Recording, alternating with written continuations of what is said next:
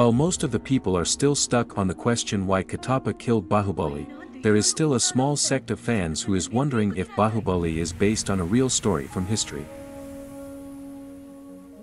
Quick answer. Baahubali is mostly a work of fiction. However, the script writer, K.V. Vijayendra Prasad, father of director S. Rajamouli, made every possible effort to draw inspirations from ancient Indian epics Mahabharata and Ramayana. The characters, the traits, the mindset and the emotions shown in the film definitely draw some parallel influences from the aforesaid epics. In fact, not only Baahubali, but all of Rajamouli's works have some or the other features inspired from ancient Indian epics and fables. Interestingly, while the story is claimed to be based on epics involving Hinduism, Baahubali was de facto a king who was worshipped in Jainism, according to various scriptures. Thus, one must not forget the fact that there are always two sides to a story.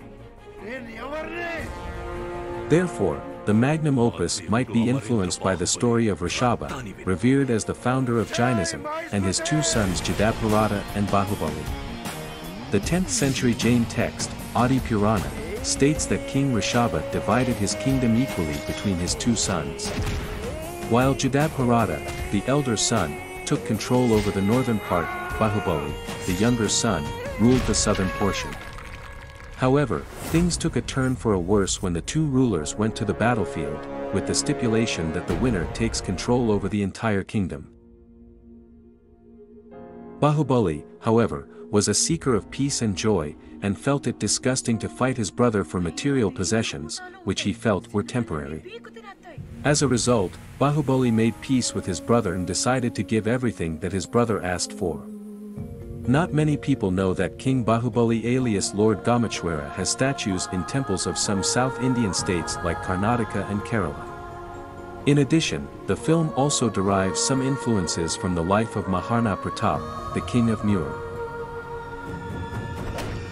Hence, it would be wise to conclude that Baahubali is neither truly a work of fiction nor is it completely inspired by a single religion. The entire credit must go to the scriptwriter for creating such a brilliant amalgam of fables, stories, and epics. The conclusion. People should be encouraged to investigate and be a little bit more curious about India, the magnificent and unbelievable stories, history, and religion, in order to understand better Indian movies and culture.